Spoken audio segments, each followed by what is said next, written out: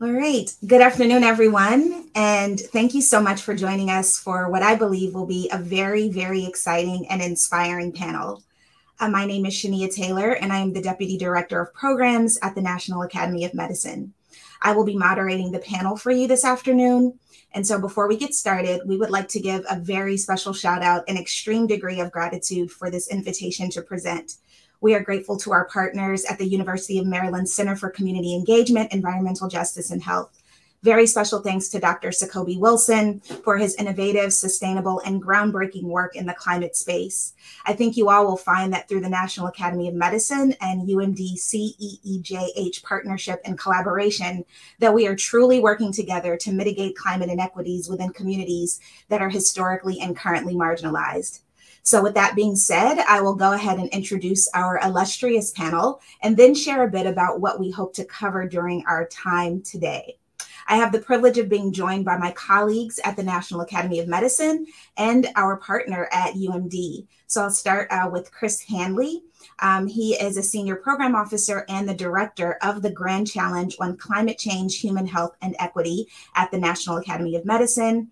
We then have Olufunmi Layu, also known as Funmi Chinekezi, Program Officer and Director of the Climate Communities Network, which you'll hear more about. It's an integral and driving component of the Grand Challenge on Human Health and Equity at the National Academy of Medicine.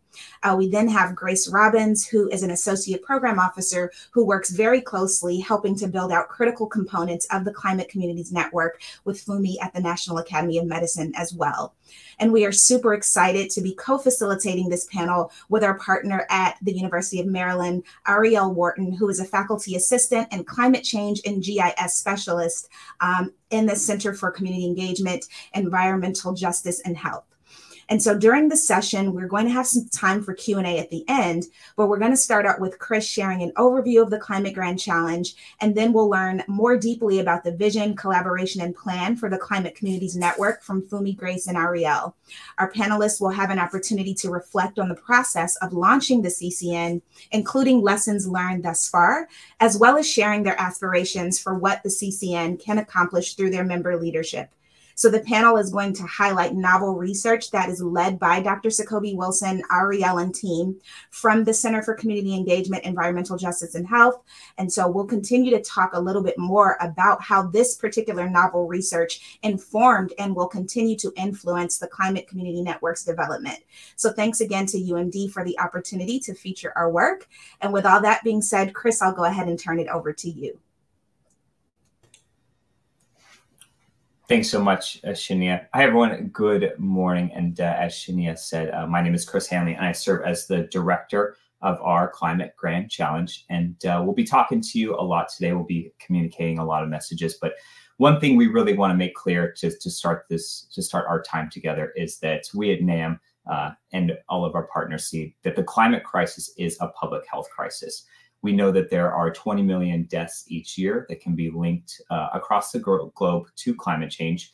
And we also know that our system, our healthcare system, which is designed to really help people and lift people up, is in some sense doing the opposite, as it has, as we in the US as a healthcare sector, emit approximately 8.5% of the US's carbon emissions every year. And then thinking more broadly, globally, we do know that the U.S. healthcare sector emits 25% of global health sector emissions, which is by far the largest proportion across the global health sectors. And so we know this is something that we need to address, and we need to look to make changes towards. Next slide, please.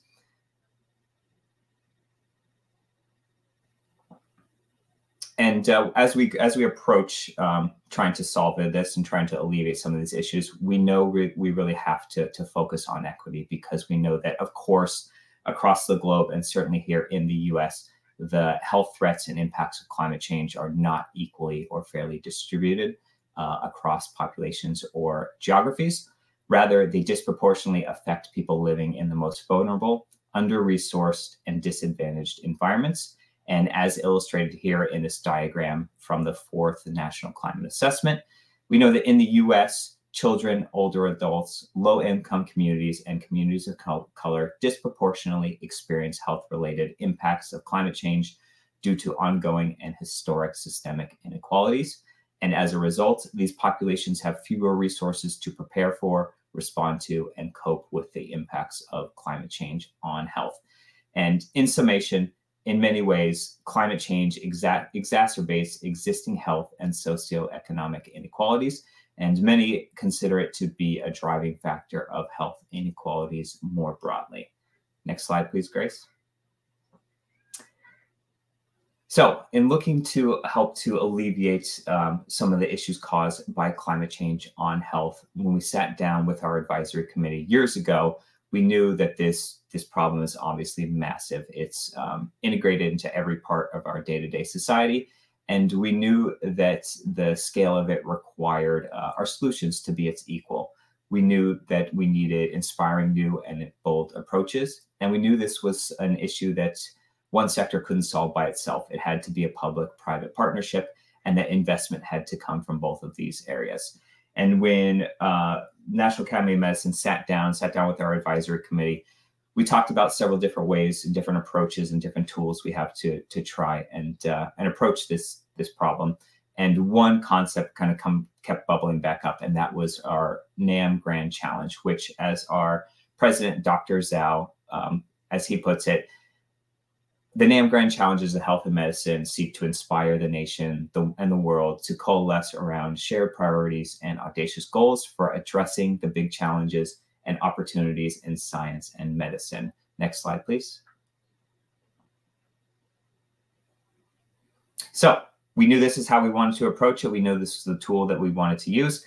And out of it came our National Academy of Medicine Grand Challenge on Climate Change, Human Health, and Equity, with a goal of seeking to improve and protect human health, well-being, and equity by working to transform systems that both contribute to and are impacted by climate change. And the way we set about achieving this goal was to outline 5 strategic objectives, which I do think they're important to run through quickly because they do map to each of our 5 programs, which obviously we're talking to about one of them to you today. But really quickly, our strategic objectives are to communicate the climate challenge as a public health and equity crisis, which you've already heard me start to do today. We also want to catalyze the U.S. healthcare sector to reduce its carbon footprint, as well as developing a longer scale roadmap for larger systems transformation. And we'd also like to accelerate research and innovation in the climate health space. And then lastly, the reason what we're going to talk to you mostly about today is we're really looking to reduce climate-related health inequities. Next slide, please. And I won't go through each of them, but you can see here the 5 programs that we currently have as part of our Grand Challenge. But today we're going to talk to you about our Climate Communities Network. And with that, I will ask for next slide and turn it over to you, Fumi. Thank you so much, Chris. Just trying to figure out how to get off mute, but thank you. And good morning, everyone. Just to reiterate, my name is Fumi Chinekezi, and I'm a program officer on the climate team at the National Academy of Medicine for the Climate Communities Network, or CCN.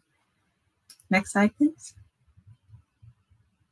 So as Chris alluded to earlier, we know that many communities in the U.S. do not have fair access to the resources and infrastructure needed to keep their communities healthy and well. And these communities are often not equitably engaged in the decisions that affect community health and well-being. And we see this happening across many issues, including the worsening climate crisis. We know that climate change impacts and exacerbates health inequities in this country, especially when you think about other existing unfair social and economic factors, such as racism and poverty. Next slide, please. And so with the Climate Communities Network, ultimately our vision for CCN is a society that equitably prioritizes and protects the health of all communities from the threats of climate change. Next slide, please. And so when we think about the purpose of the CCN, the Climate Communities Network really seeks to engage and center the expertise of communities in regions that are disproportionately impacted by climate change to address related health inequities. The network will also serve to inform the work of the overall Grand Challenge, as we've just heard Chris describe. And really, it's going to be a forum for the members and strategic partners, which we will talk about later in the presentation, to work collaboratively together with the NAM and other partners to identify and develop solutions to climate-related health inequities. Next slide, please. Thank you. So the network will engage both members and strategic partners, which I mentioned on the previous slide, and we'll just walk through some definitions for how we see these key players for the CCN. So community leaders will be the core group of the CCN. These will be CCN members, and these individuals will work for community-based organizations and identified through an application process, which we recently closed a few months ago.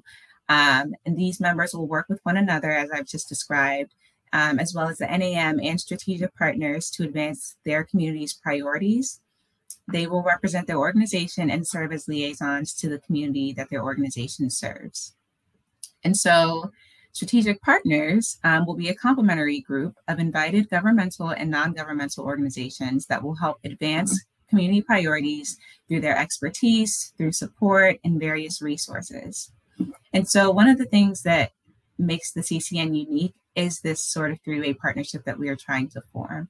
And so strategic partners, they will be invited organizations across various sectors that bring, as I mentioned, tangible resources and actionable expertise to the table in direct response to members' needs and priorities. Next slide. And so this slide briefly walks us through the eligibility and qualifications for both members and strategic partners. And so really quickly, members must be at least 18 years of age. That was one of our eligibility criteria. And I just mentioned they must work for a community-based organization in a U.S. state or territory. And then importantly, the organization should be located in the same community that it serves. And our parameters were that only one applicant per organization could apply for this opportunity to be a CCN member. Additionally, members' organizations must serve a community that is disproportionately impacted by climate change and climate-related health inequities. And we'll talk a little bit more about how we envision or our sort of parameters for defining disproportionately impacted. But the organization must also be engaged in or planning to engage in work related to climate change and that promotes health equity. In terms of strategic partners, the qualifications, we're really hoping that strategic partners will have the ability to, again, leverage their organizational platform and resources. We, of course, want them to be dedicated to health equity and authentic community engagement. We are hoping that they will have an understanding of the connection between climate, health, and health equity, as Chris sort of described earlier. We really want this to be a multi-sector group. So really bringing expertise from various sectors, whether that be transportation, agriculture, et cetera. And we want them to be able to facilitate connections for the CCN members. So this is access to information, access to decision makers, funding, research, technical assistance. And then importantly, we want them to be able to advise the NAM staff. So we know that we are not the only experts. We don't know everything. And we really want to launch the CCN with that approach, right? And so we want the members and strategic partners to really advise us, to really have a leadership role and really drive the work of the network. So the members and strategic partners, they will be collaborating with one another, sharing with one another, and learning from one another. Next slide, please. So in terms of our expectations for the network, both members and strategic partners, we will be seeking to have at least 6 virtual CCN meetings over 12 months. We will have an in-person convening, which is actually coming up this fall, and that will be happening one in person every year. We really want, and we talked a little bit about this already, but we really want both members and strategic partners to be liaisons between their organizations and communities that they serve, the CCN and the overall Climate Grand Challenge to facilitate that multi-directional communication and learning that I just described. And then importantly, we really want everything that the network does to be co-developed. And so everyone seen as an equal partner, working to implement a work plan to advance the community's goals as well as the overall network goals. And then, of course, we will be conducting evaluation activities to make sure that we are having the impact that we want to have. And I'll talk a little bit about the anticipated impact that we see through the CCN in either the next slide or maybe the one after. Oh, perfect. So this is our impact framework as is. And I want to mention that this is what we see as our anticipated focus areas and outcomes. However, this will be iterated on with CCN members once they have been onboarded, as well as strategic partners. So again, really co-developing everything from the beginning and really making sure that everyone's input is involved. So our potential focus areas right now are policy, funding, research and data, capacity building, and youth engagement. And you'll see on the slide the anticipated outcomes that we see aligning with the potential focus areas. And so for policy, we're really hoping that the CCN can help drive more community input on federal, state, and local policies. With funding, we are really looking to promote equitable, community-driven investments and innovative funding models for climate and health equity work. And then in research and data, I'm really looking to collect representative, context-specific, and actionable data. And so we'll be working hopefully with the members on that.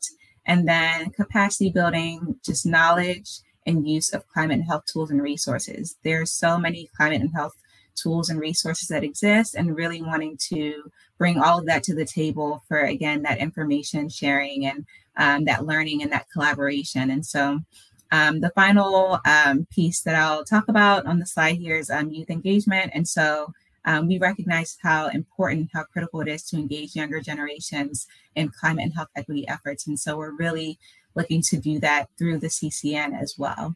But again, I will mention that this is all going to be on the table once we convene the network for the first time. Once members and strategic partners have been onboarded, we will be iterating on this, getting input, and deciding collectively together on our impact framework with everyone in the network. So next slide, please. And so I talked about how we anticipate sort of leveraging the work of the Climate Communities Network to address structural drivers of climate-related health inequities, so the policy, the funding, and that means working on all of those issues. And so those are our impact areas. And we will talk briefly about the process that we've undertaken to launch the CCN. But before we do that, I wanted to share our commitment as the NAM in standing up this initiative. So the National Academy of Medicine is committed to maximizing benefits for the CCN and co-creating opportunities for both members and strategic partners to build relationships with one another and form a community of practice for, again, shared learning, networking, and collaboration. We really want to amplify the communities and organizations' expertise. And so, again, we recognize we are not the only experts and really want to use our platform to amplify the expertise coming from all of these organizations and communities. We would like to elevate the community and organizations' efforts to address climate-related health inequities because we know so much work is happening on the ground. And we also want to access partnerships and tools to advance or scale community-driven solutions. And so we're really committed to sort of driving partnerships and, again, making sure that the communities and organizations have the tools they need to advance community-driven solutions. We obviously want the network to be able to inform climate-related interventions that are identified by communities and aligned with their priorities, including the efforts of national initiatives such as the Climate Grand Challenge. And again, influencing the direction and outcomes of the Climate Grand Challenge as equal partners is something that's very, very important to us. And we're working to really make sure that the CCN is integral to everything that the Climate Grand Challenge does. So I will now turn it over to my colleague, Grace, to talk about sort of our process in standing up the CCN. Thank you, Fumi. And hello, good morning, good afternoon, everyone. Again, my name is Grace Robbins. I'm an Associate Program Officer at the NAM, who's really delighted and honored to be able to support Fumi and the rest of our team in advancing this work. So I'm just going to talk a little bit about where we have been, where we are now, and where we are going. This is a high-level timeline showing the process of standing up the CCN.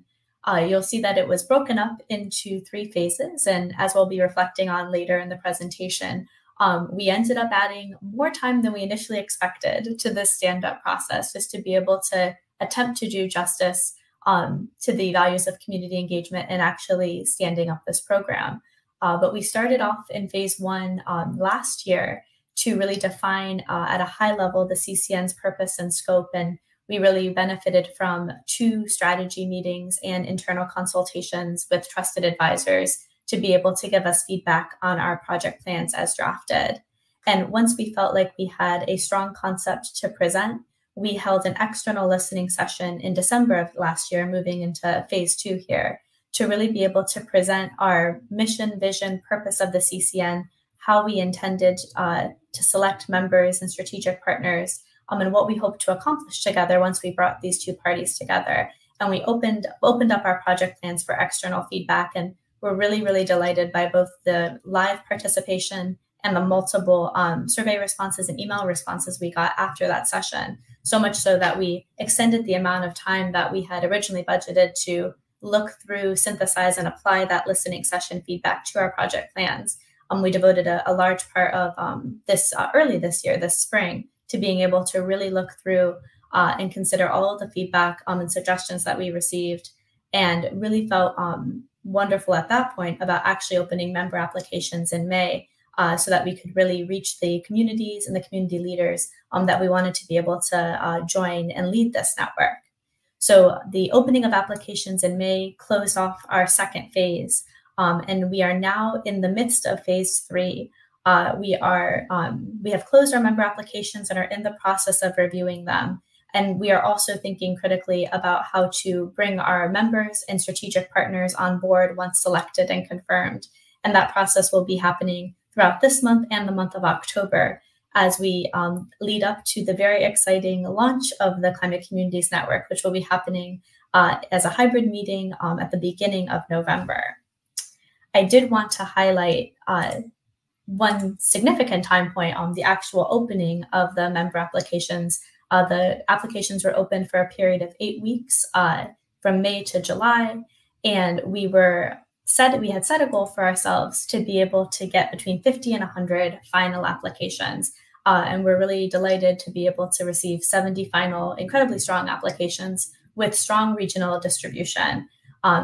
You can see here a distribution of our approximately 70 final applications over the regions of the United States, including states and territories. And these regions are broken down by the 5th National Climate Assessment definition of U.S. regions. So we were very happy with our spread. And as I turn it over to Ariel in a moment here, you'll be learning a little bit more about how that regional lens really guided both our promotion and our review process. And that is where we are today in the midst of reviewing these applications. And I'm excited to be able to let Ariel dive a little bit more into the work that the UMD Siege Center did to really drive a critical part of our review process in terms of identifying at a geographic and hyperlocal level communities that are experiencing disproportionate impact from climate change and related health inequities, because we really wanted to be able to strongly consider that variable when looking through the member applications. And so with that, I'll go ahead and pass it over to my colleague, Ariel. Thank you so much, Grace, and thank you all for having me on this session with you. It was a pleasure working with the National Academy of Medicine, specifically your team, on this project. Hello, good morning, everyone. My name is Ariel Wharton. I am a climate change specialist for the Center for Community Engagement, Environmental Justice and Health, which was founded by Dr. Sir Kobe Wilson, who is a professor within the Maryland Institute of Applied Environmental Health at the University of Maryland, College Park. I just want to give a quick overview of what Siege does and why this partnership was really a really crucial and important space for both partners within the space that's within reviewing the Grand Climate Challenge, I should say. So our center's primary focus is to engage highly and differentially exposed populations and underserved communities in environmental justice and health issues. Our focus is to advance environmental justice through empowerment science. Dr. Wilson always says, you want to empower these communities. You got to get in those communities, help these communities advocate for themselves when no one else is advocating for them.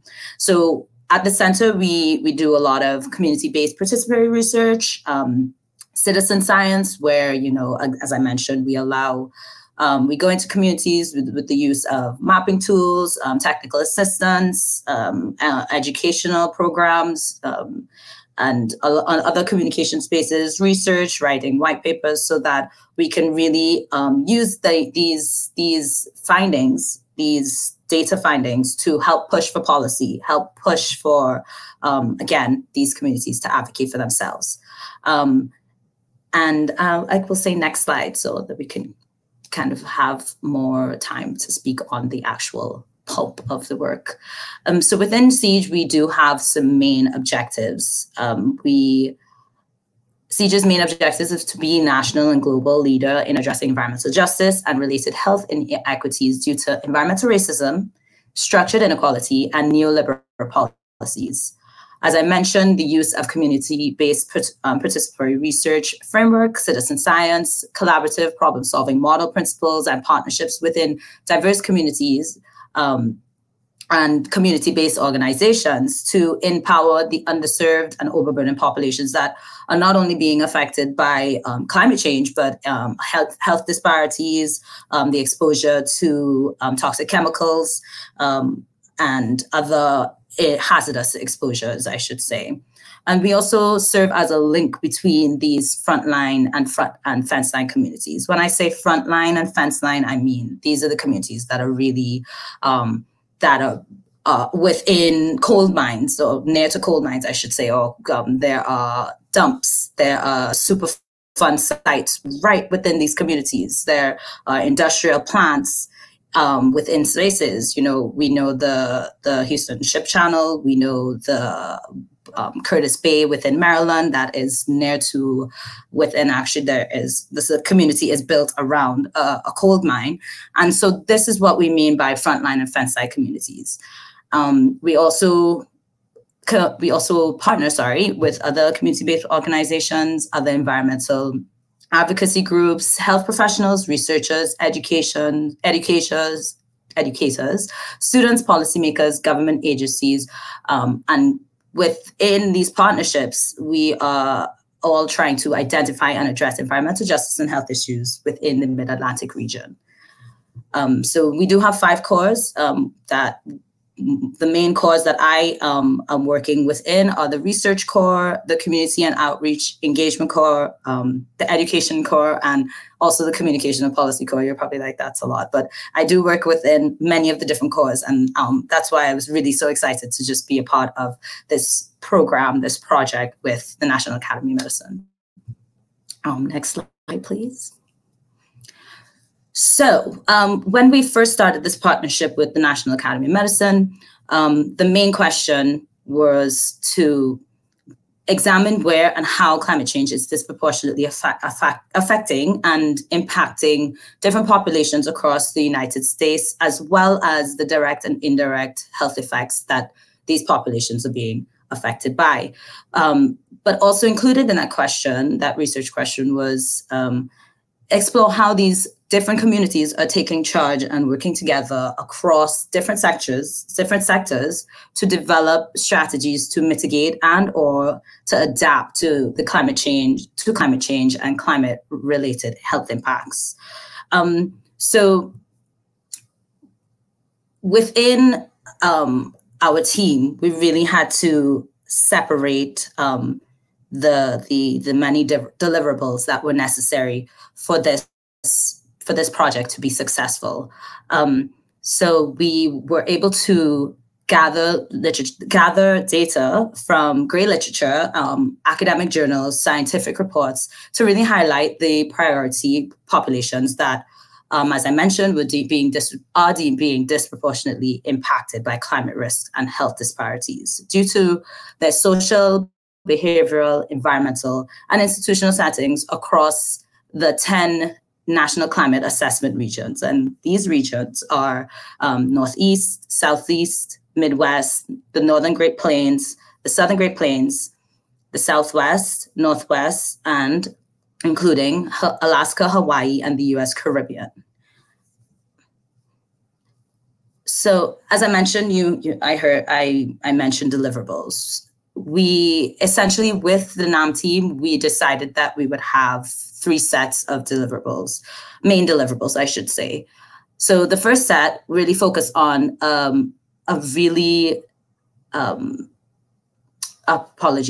literature review and population synthesis, which was a really extensive, high-level literature review and population synthesis. For secondary analysis, data was gathered from, as I mentioned, Gray literature, academic journals, scientific reports to highlight specific priority populations. Our team chose to really highlight very specific populations, and these populations include children, older adults, low-income Americans, African Americans, Asian Americans, Indigenous peoples, Latino, Latina, Latinx, and Hispanic populations, Caribbean Americans, urban populations, and rural populations. Based on this literature review and population synthesis, indicators for known risk factors were identified and selected for each of the 5 identified domains of measurement. So when I say domains of measurement, I'm speaking more along the lines of where these different indicators or factors are placed within data sources or mapping tools, and things that really help you quantify these effects or burdens that are within communities. So for example, pollution burden is an overarching sort of umbrella, and under that umbrella is environmental exposures and pollution. Environmental exposures, apologies about that. I'll also go a little further into the exact indicators in the next slide, but and then environmental effects, climate change, and health and socioeconomic factors are also included within the indicators that we use to identify these priority populations. So another deliverable that we were able to use, as I mentioned just now, once we had the literature review and population synthesis, once we conducted, I should say, the literature review and population synthesis, we were able to use those indicators and that data to create maps for the entire contiguous United States, as well as the individual regions, as I mentioned, the National Climate Assessment regions, so the NCA 10 regions. And we were able to create maps for those specific regions as well as the contiguous United States. The data we use, the primary sources of data, I would say, we took these data from data sources from well-known online EJ mapping tools. So this include the US EPA's Environmental Justice Screening Tool. This include the Centers for Disease Control and Prevention Environmental Justice Index. So that's the CDC EJ Index. Also the White House Council on Environmental Qualities, Climate and Environmental Justice Screening Tool. So that's the CGIS. The climate change indicator data was specifically compiled from the Federal Emergency Management Agency, so it's FEMA's National Risk Index, and the health indicator data were taken from the CDC Places data set.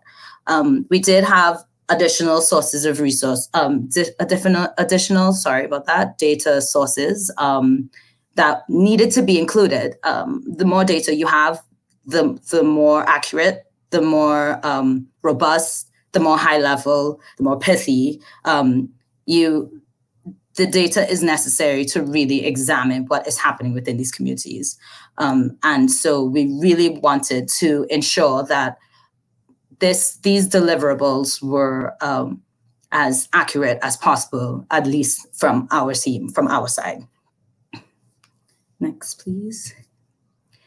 So I mentioned the mapping segment, the mapping tool, the mapping deliverable.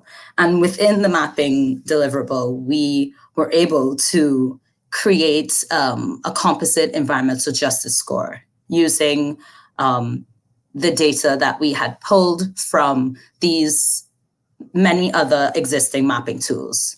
So the composite environmental justice score was created to assess environmental justice within the US at several geographic locations, and it also examines where and how cumulative environmental problems are impacting different populations. As I mentioned, we did combine and pull data from other existing mapping tools. I did read them all out in the previous slide, so I will save you right there. And I will just move on to kind of speaking more about these 5 domains that the data was pulled from to create this score. So I mentioned pollution burden from environmental explosions. So for an example of this type of data would be particulate matter 2.5. So that's PM 2.5. That's really smoke, traffic smog. This particular particulate really can be absorbed within the lungs, causing respiratory diseases, issues with asthma, and ozone is also an environmental exposure in this category, in this domain, and air toxics and cancer risk. And then when I speak about pollution burden from environmental effects, this is focusing more on treatment, storage, disposal sites, hazardous waste proximity. I did mention, the cold sites, or even the dumps within certain communities. That would be within this specific domain. And then we know climate change, that data will focus on heat wave data, hurricanes, flooding. And then health data would focus on asthma and cancer, and socioeconomic data factors will focus on low income, people of color, and housing burden. So I know that's a lot of information, but I just want to share what exactly the data is being pulled from and what we're actually using to actually come up with this specific score that will essentially measure the disparities within these communities and essentially show which communities need the most help, which are most vulnerable, and which are most exposed to environmental burdens and climate change impacts. Next, please. And this is just a simple table just showing the different domains and the different indicators that we used. I just added this just in case, for visual purposes, so you can get an idea of what it looks like. Okay, so this diagram actually just reiterates what I just spoke about verbally. I just redundant. I just kind of, essentially, we pulled the climate change data domain, we pulled the environmental exposures, and we pulled the environmental effects to all combine in the pollution burden domain. So as shown in this figure, environmental exposures, environmental effects, and climate change were all used to determine the pollution burden. And then, as you see within the bottom space, the health and socioeconomic factors were used to determine population characteristics. So what does this all mean? This composite environmental justice score, and for the purpose of moving forward in this presentation, I will name it the SIEGE score. The CEJ score, I should say, was calculated by multiplying the pollution burden, which, as I mentioned, it was weighted by the average of environmental pollution exposures, climate change, and environmental effects, by the pollution characteristics, which was the average of the health and economic factors. Next, please. Thank you so much.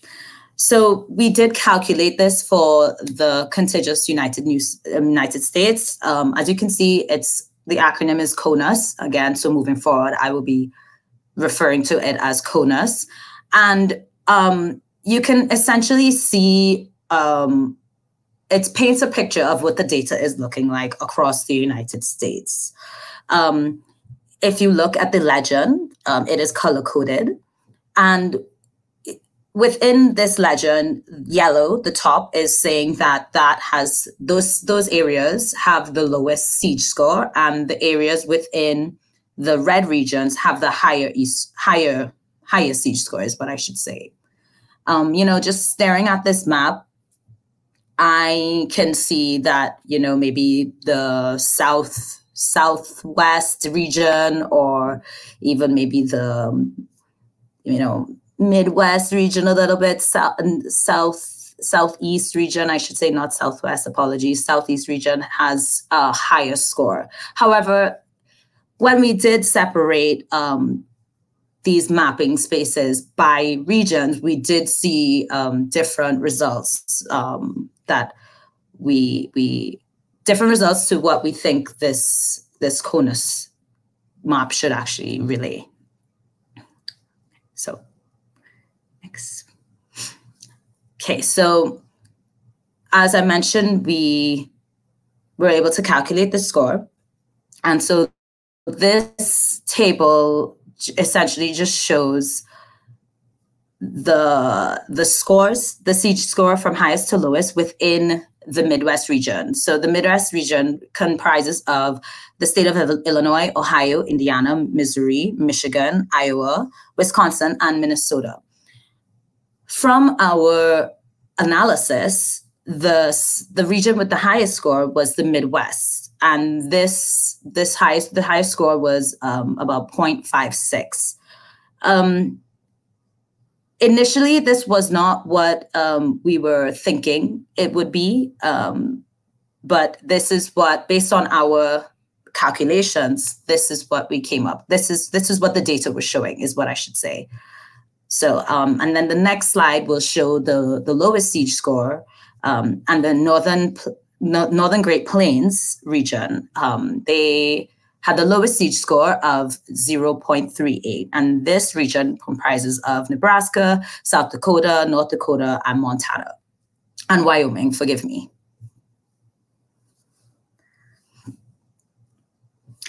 So I mentioned two of the deliverables. So the first one was the literature review and population synthesis. The second one focused on the mapping portion, which was a pretty big portion of this project. And the third deliverable were case studies. So the case studies provided a comprehensive overview of climate mitigation, adaptation, and resilience issues and efforts in communities differentially affected by climate change and health impacts.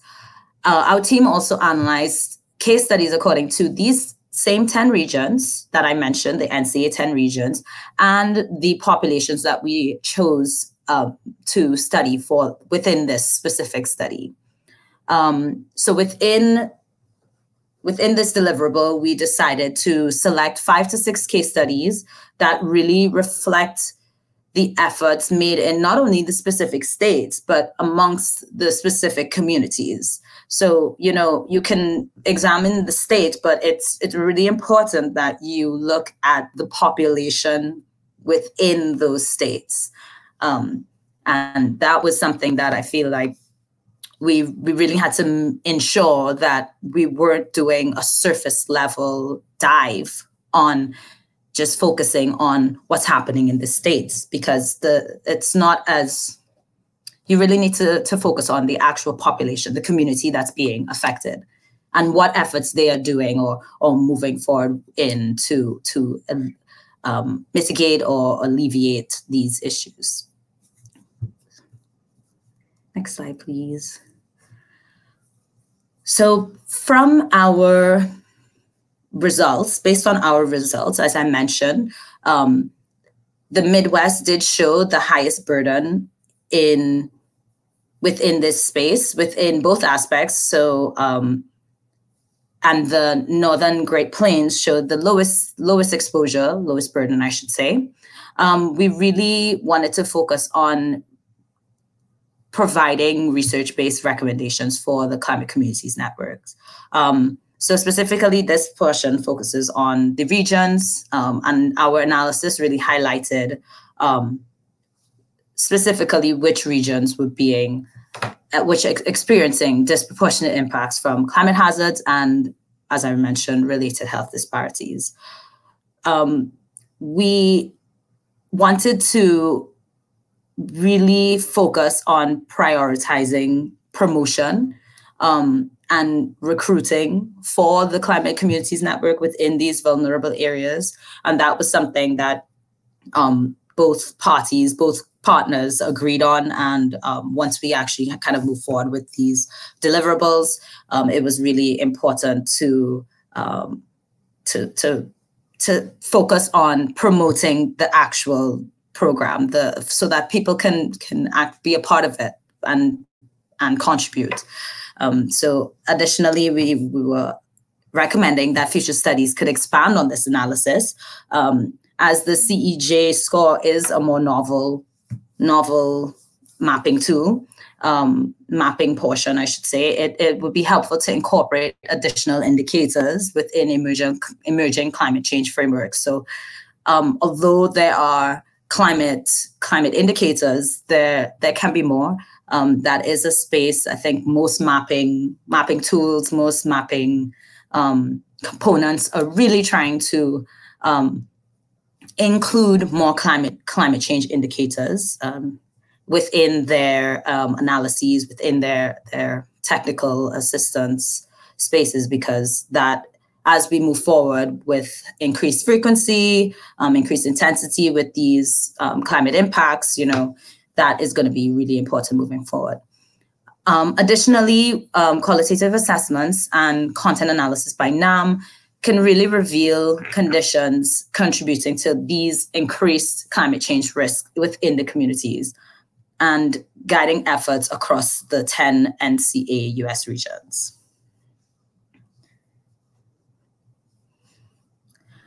So although we were able to study the populations within this paper, and although they are extremely highly vulnerable to climate impacts, there were specific subpopulations and subgroups that were identified as particularly susceptible due to various factors, and therefore they really should be included in the network. So these include low-income population, indigenous populations, children, older adults, AAPI populations, Caribbean small island developing states, and communities without citizenship or new immigrants. So non-English speaking households, that would include non-English speaking households, I should say. And so we did have some overall recommendations as well for the Climate Communities Network. So this would be ensuring that we are really trying to overcome communication and language barriers and engendering cultural congruence, really leaning into the importance of capacity building, the need for resilient infrastructure within these communities. So investing in infrastructure, upgradation, I should say, is essential to health and community resilience, allowing these communities to have access to sustainable funding, operationalizing equity as well. So measures of climate equity describe communities' experience in responding to, preparing for, and recovering from the effects of climate change-induced disasters. And these climate change-induced disasters can be, stormwater or flooding, hurricanes, extreme heat, etc. And additionally, the use of EJ mapping tools, environmental justice mapping tools, for micro-targeting areas in greatest need of intervention. I added this in just so you know, through mapping health, environmental, climate, sociodemographic, and economic data environmental justice screening and mapping tools, or EGSM tools, they really reveal the inequitable distribution of environmental and climate burdens across these communities. And so we did include within the our final, I would say, paper or white paper that we agreed on within this partnership, we did include more recommendations, but I really wanted to include within this presentation some of the main recommendations that we really pulled out and wanted to emphasize within the Climate Communities Network. So in conclusion, these findings really indicated that climate hazards and resulting health disparities linked to climate change are extremely unevenly distributed across the US, and disproportionately affecting specific populations. As I mentioned, the composite EJ score, or the SIEGE EJ score, concluded that the Midwest had the highest overall exposure to climate hazards, resulting in climate-related health disparities, and the Northern Great Plains had the lowest overall exposure to climate hazards. We also found that across the country, communities are diligently working to address climate change through the development of climate action plans, preservation, and restoration, building capacity within their locals, and also creating hazard mitigation plans. It is also worth noting that while regional statistics offer valuable insights at a broader level, they may or may not provide the necessary granularity to address practical issues at the local level. So as a solution, we did recommend leveraging census tract data or scores for more detailed spatial information at the local level. And, you know, I know we probably go into that a little more, but the importance of having granular data within within the Climate Communities Network, we can touch on that more later. So.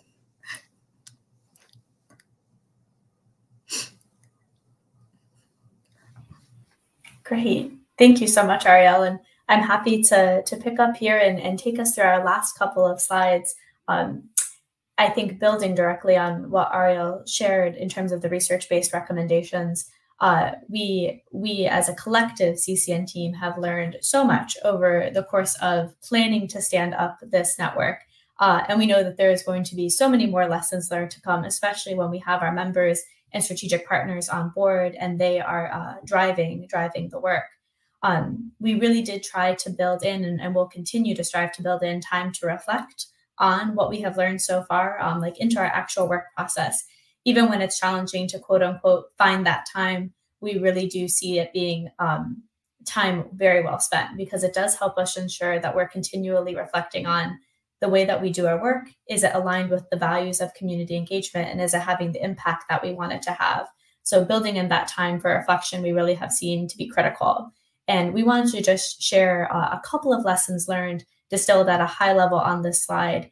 And while they may seem high level, as I shared, they are really grounded in our process. And we came to these key themes by reflecting on what went well and what we really want to be able to do better or expand on moving forward. So first and foremost is that we need to take our time to do this work. That might be very intuitive for community engaged and community led work, understanding that it is going to take time. But finding that time or advocating for that time is not always easy to apply in an organizational environment where we're dealing with lots of competing internal and external demands and where we do have accountability to multiple parties. But we have really appreciated the support that we've gotten and the times when we have advocated to expand our timeline, just to give us more time to seek input, iterate, and co-design the different plans that we had for the CCN.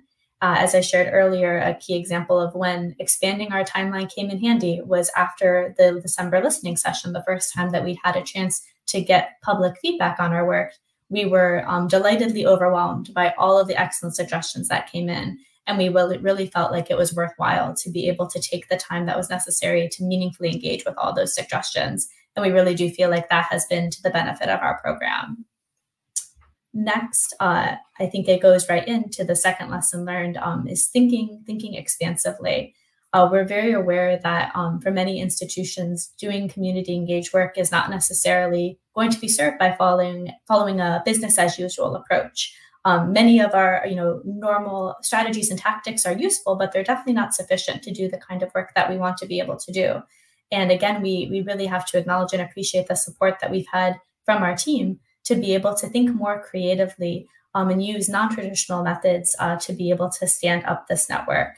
And a key example of that was in our application promotion process, really having the freedom to go beyond traditional communications and promotion methods. And we got a lot of great uptake by taking the time and thinking creatively, reaching out to radio stations, to podcasts, to hub CBOs in key impacted regions and states, as Ariel highlighted, to really get the word out about this opportunity, and recognizing that the individuals that we might want to reach might not be subscribed to our listserv or follow us on LinkedIn.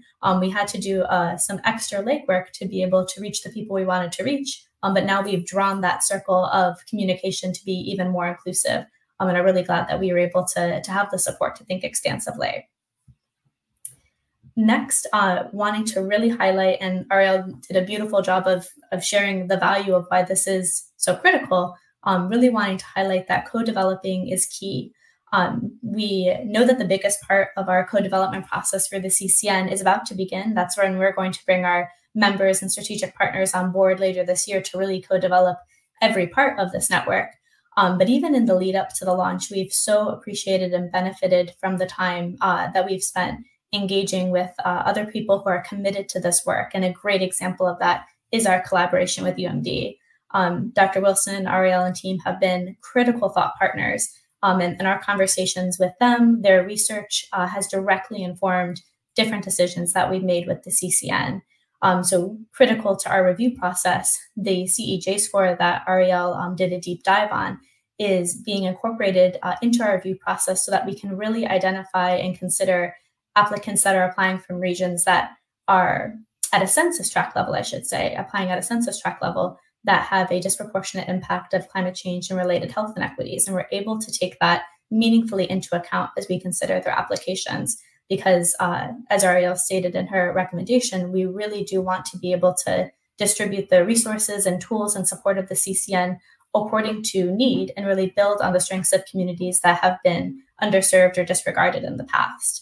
So definitely very grateful for all we have been able to build and co-develop with our UMD team, our UMD colleagues, and are excited to continue iterating with UMD and with other experts, including our members and strategic partners, to really make this program values aligned and have an impact at a local level. And I think this last lesson goes without saying that practicing humility and patience in all we do, it really undergirds our work, and we're constantly reminded and appreciative of the fact that feedback is really a gift. We've appreciated all of the feedback that we've received so far, and I think it only goes to make the program stronger. And then continuing to practice the patience, understanding that it's going to take time to develop these relationships, to build this foundation, but that time spent in those strengths of relationships will only make the program more impactful in the long run. So with that in mind, thinking now in the short term, our key next steps, we will be planning to select members at the end of September. As I mentioned earlier, our application review process is underway, and we're looking forward to being able to select up to 20 members by the end of this month. We also will be convening our potential strategic partners in an interest meeting at the end of this month as well, so that we can aim to confirm 12 to 15 strategic partners. And those two groups will come together to be the first cohort of Climate Community Network participants. We'll be onboarding these two groups in October, and a specific onboarding project that we wanted to highlight is a photo voice project that we will be building in collaboration with our members and with expert artist and facilitator Andrea Levy and team. And this photo voice project will be an opportunity for members to share using a multitude of creative means, photos, drawings, visuals, narrative, and caption, to really represent their community's strengths, their community's priorities related to climate, health, and equity, and their community's visions for the future, basically what they would hope to accomplish through the CCN. And we're excited to be able to elevate and amplify those messages coming directly from member communities.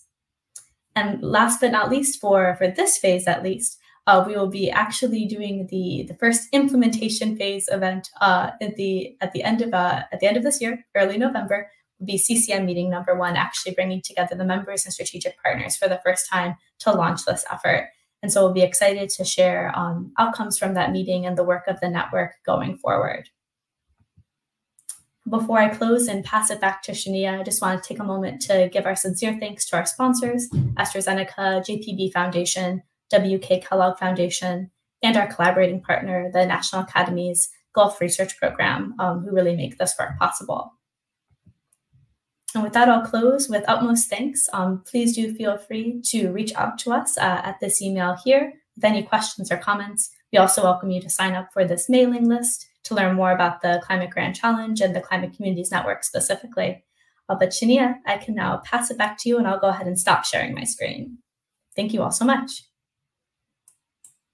Thanks so very much, Grace, for passing it back. And wow, such wonderful and great work that you all are doing. So I just want to echo your thanks, Grace, and many thanks to all of you, to Chris, Ariel, Grace, and Olufunmilayo, aka Fumi, for describing your great work, your planning and collaboration and vision for the Climate Communities Network. And so we really want to give a special shout out to Ariel and all of the intentionality that really goes behind, that went behind creating the CEJ score. It's really evidence that your team has truly made an effort to amplify the concerns of the most vulnerable communities. So thank you again for sharing. We are going to have some time for Q&A. So we welcome those of you who might be watching to submit your questions via StreamYard and or YouTube or Facebook. And we are going to kick off our panel, our question and answer with a few questions that I have for each of our panelists. And so I think I'll kind of go in order of presentation, if that makes sense. So the first question is going to be to you, Chris.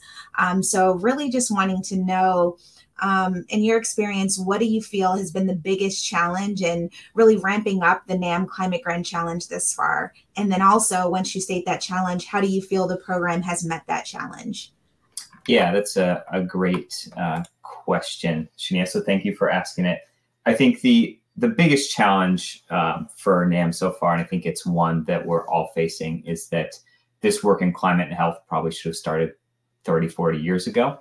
And we are very much in catch-up mode. And we work with members and individuals and people in the media who, like us all, have been just reading the headlines recently, especially this past summer, about all these, all the effects that are clearly with climate change at the center of them. And so there's just a lot of energy right now, and kind of getting our arms around that energy and how to best push it forward without stepping on each other's toes, or without becoming maybe upset if a group isn't moving as fast as we like it to. I think that has been the biggest challenge. And I think we here at NAM have set to solve it. And we've really tried to provide pathways for however people are ready to contribute to this effort, wherever they are in their either decarbonization journey or they're planning for programs, to kind of provide them as a home.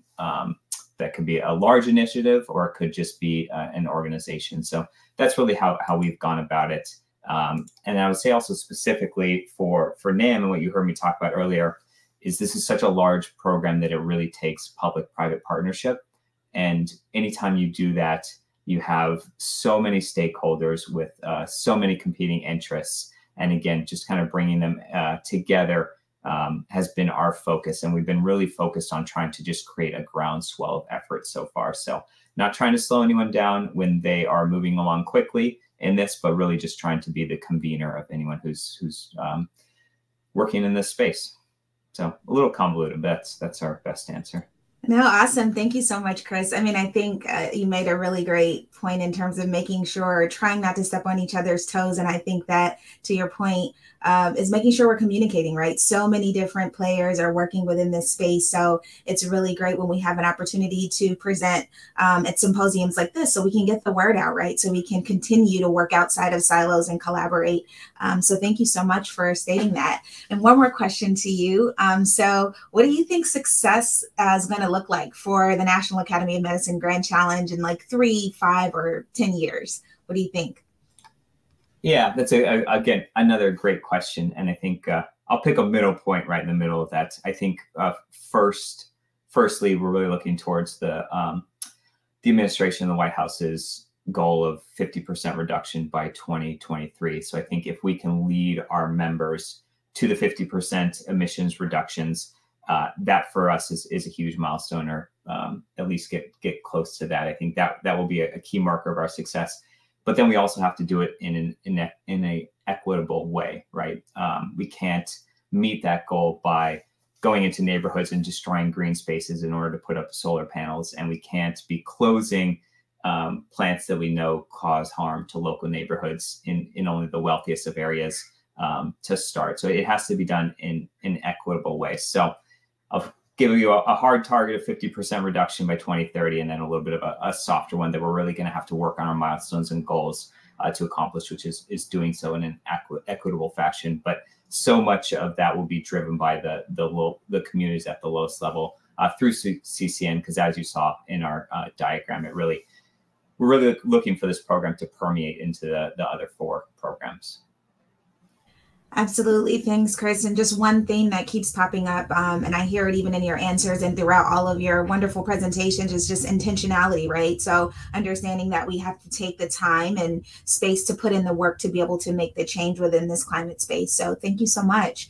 I'm going to go ahead and move forward and ask, direct some questions at Fumi and Grace. Since you all work so closely together, I'll leave it to you all to feel free to both answer the questions or divvy them up however you see fit. So the first question I have is, we have the Climate Communities Network and this wonderful partnership. So I would love to just hear from your perspective, how is the Climate Communities Network, also known as CCN, how are you all defining community?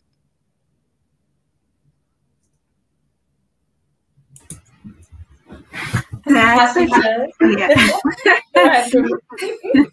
was going to say that's a great question. I can start, and then if Grace, if you want to chime in, that'd be great. But yeah, for the purposes of CCN, we thought a lot about this. We know community is defined in a number of ways across various groups and populations and in various settings, and so.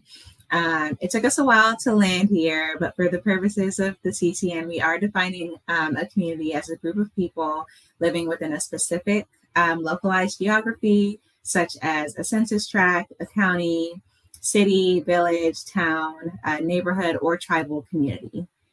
So that's our definition of community. And we also defined a couple of other things like CBO, community-based organization, and wanted to be expansive and inclusive in our thinking there as well. But I'll stop and see if Grace wants to chime in or add anything. Sure thing. No, thank you for that. Thank you for that definition for me. I think the only thing I'd add is that one of the reasons that it was helpful to use that kind of geographic focus definition for community, even acknowledging, like Fumi said, there are many very valid ways to define community. Was because it did let us leverage that CEJ score that UMD-Siege put together at the census tract level. So we were really able to think about who are the people who are living together, who are neighbors, who would be able to, have a positive impact on each other's health, equity, and climate outcomes. That's, who we really wanted to be able to reach. And knowing that CBOs really do that grounded local work, that was why they were also our focus in terms of who we were hoping could apply. Community leaders living in a community and working for a CBO. That's so great. And what better way to be able to get that target audience by going through CBO. So it's really great that you all have included that sort of pathway to garner membership and to define what community means for CCN. So thank you for that. So my next question is, what outcomes do you envision the Climate Communities Network having at the end of year one? And so then really the subsequent part of that question is kind of what might future iterations of the Climate Communities Network look like post year one?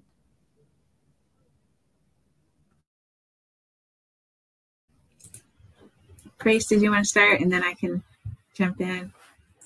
That sounds good. Yeah, definitely welcome you to jump in, because I think that this is going to be one of the most exciting things about CCN meeting number one, where we're really able to take, kind of our scaffolded vision of what year one and beyond can look like, and share it with members, as particularly, and also strategic partners, for their input, iteration, direct edits and deletions, so we can really build a vision for this first year together, and what we want it to look like. But I think concretely, at the end of this first year, we really want each member to be able to have in hand a plan of action that they see themselves being able to implement in partnership with their fellow members, and with the support of strategic partners in NAM, to address a specific climate-related health and equity in their community. And we imagine that the meetings and convenings that we'll be having with this group will really be an opportunity for members to identify, what are some shared priorities? What can I learn from other communities that might be facing the same issue?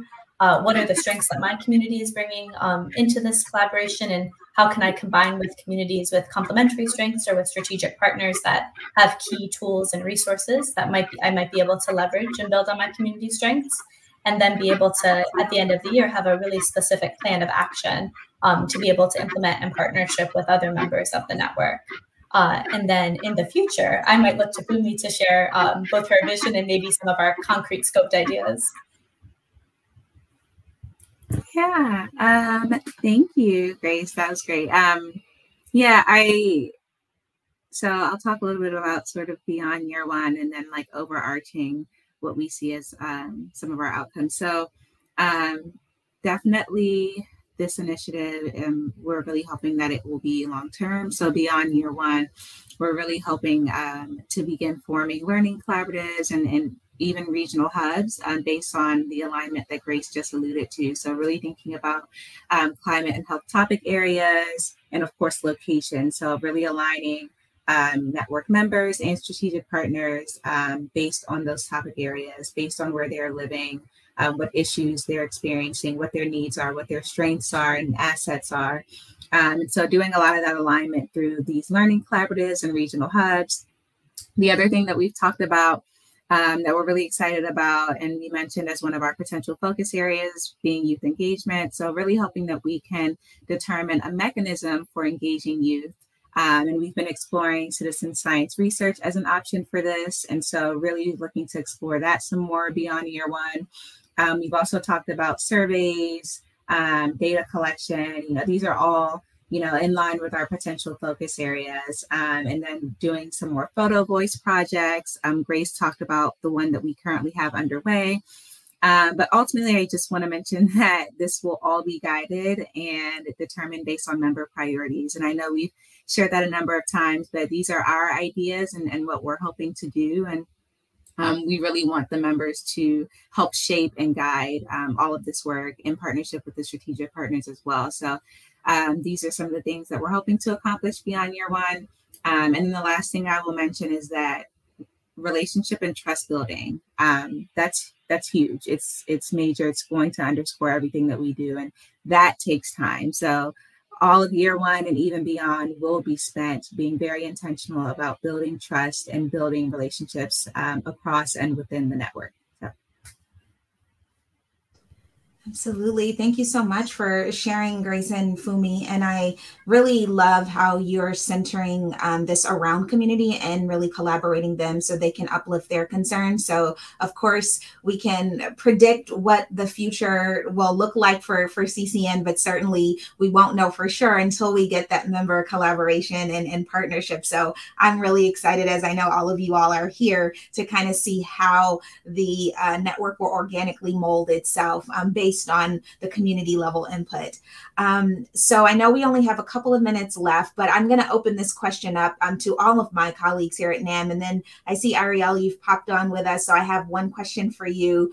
Just wondering, what impact do you hope the Climate Communities Network will have on NAM as an institution? Anybody can take that question.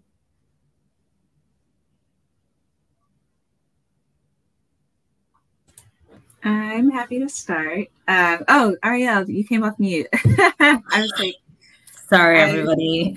Yes, go ahead, Fumi. I'll jump in after you. Okay, sure. I'll be brief because I know I just did a lot of talking. But no, I think that's a great question. We've talked a lot about, you know, community engagement and how to do that very thoughtfully, you know, especially, you know, within an organization as large as the NAM. And so we really are hoping that with CCN, we can, I think we talked about this a little bit in our presentation, really want to integrate CCN across the various work streams of the Climate Grand Challenge, but really the broader NASEM climate enterprise. So a lot of our colleagues are doing, you know, work that's related to climate change, health equity, community engagement, and really wanting to make sure that that work, the work of the CCN is uplifted across NAM, but not just NAM, like all of the academies. So the full NASEM climate enterprise. We intend to have CCN representation on the overall Grand Challenge Steering Committee. And so that's one of the ways that we're hoping to sort of formally integrate the CCN. But beyond that, we really just want to have increased, diverse, inclusive, and equitable local community representation and relationships. And so that's within and beyond NAM, as I mentioned. And then we're really hoping to identify innovative mechanisms of gathering the living experiences of communities and just their expertise as it pertains to climate justice and health equity. So we're hoping that, you know, we can play both a leadership role, but also like a service and partnership role in terms of integrating the Climate Communities Network across NASEM. So. Awesome. Thanks, Fumi. And thanks for throwing in our well, it's a new term to me, living, I normally say lived experience, but that lived and living experience. So those that are continuing to, you know, have to overcome different adversities and those who might have come from a certain environment. So making that distinction of lived and living experience is so important. Thank you for offering that in this space. So I realize that our time is short, but Ariel, do we have time for one more question that I could direct towards you, or shall we wrap up? Maybe I could just add on to what Fumi was saying, yes, and we can wrap it up. But okay. I mean, I love that answer, Fumi. I do 100% agree. I think living is a great term. And it's, you know, you can have data and you can have all of these mapping tools showing what's happening, but actually going out into the communities and speaking with them, being hands-on on the ground and understanding what they are experiencing is just as important. So I think the balance of having the data to really yes, access what is happening within those communities, but actually hearing from the communities themselves are like the I would say the cherry on top of the icing. I think they're both very necessary. So that's what I will add to Fumi's comments. So back to you, Shania. Thank you very much. Thanks again to all of our panelists, Ariel, Chris, Fumi, and Grace. We're so grateful to have, and thank you to our audience who has been so attentive. We're really grateful for you all being here with us today, and we hope that you've learned about the National Academy of Medicine and our wonderful partnership with UMD. And so we're grateful again that you've taken the time and space to listen to us, and we hope that you have gotten some nuggets of inspiration from our talk, and we look forward to meeting you again in another space and time. Thank you all so very much. Have a great rest of your day.